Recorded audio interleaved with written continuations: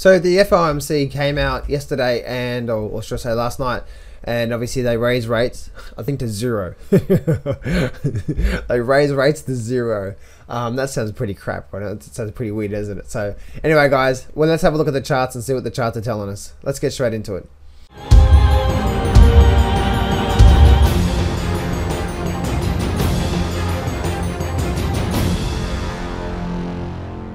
Do not place a trade based on what you're seeing in this video today, because trading is risky and it can cause substantial financial loss. There are so many areas you need to become good at to become a good trader. Emotional mastery, chart reading, trading systems, money and trade management.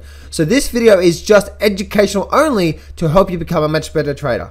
Alright, so what we're looking at here now on the S&P 500, we can see we had a nice sort of 1.4% rally to the high side, and we can see we sort of had a nice rally here.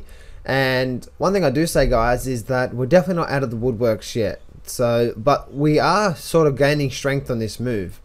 One thing I do say is that it does look like this sort of rally is starting. And I go back to like the last couple of years. And if I go back to, let's just go back to say 2 days, like a 2-day, and see if I can go back to, yeah, so you can see here, if I go back to November, and you can see sort of halfway through, this is December 2013, this looks really, yes, if you go back to December 2013, you can see we had, no, that's not it there. Let's go back here, or let's just go back to last year because I can't go back that far. We can see October we had a rally. December, you can see the December came down through here, and it's really interesting that last year we even had a drop down to the 16th/17th, and 17th we had a rally up into the end of the year, and then we had sort of pullback through there. So what I'm looking at here, guys, is I'm looking at sort of something very, very similar here, as you can see. So we can see on the charts we had this rally to the high side, nice reversal bar, rally to the high side. So it may continue running right back up towards the top of this resistance here, and maybe even go to new highs.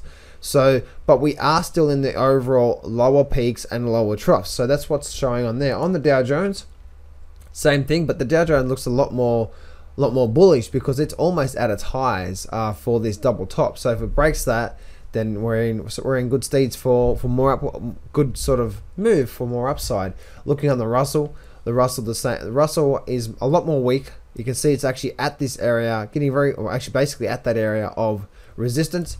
And the Nasdaq as well too. The Nasdaq actually had a double bottom through here, nice reversal bar, and now with sort of lower trough as well too. Nice reversal bar, pop into the high side. So once again, guys, we're not out of the woodworks yet. We've got a double bottom and a lower trough, so this could turn around easily and drop down through there.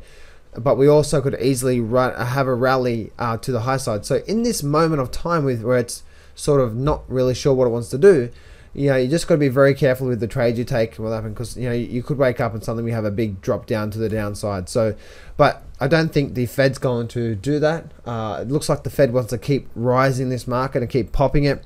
So it does look like we're going to try and at least run back up towards these highs up here tomorrow. And that's what we do see overall on the market. So anyway, guys, I hope you enjoyed this market update. Just be careful with your trades out there.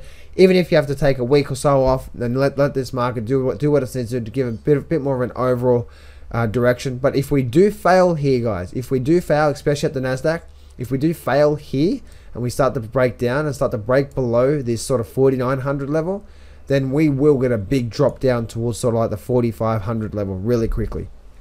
So just be careful out there, guys. Alright, guys, I'm out of here. Remember, success can be yours if you go claim it. So step up, take massive action, and face your fears today.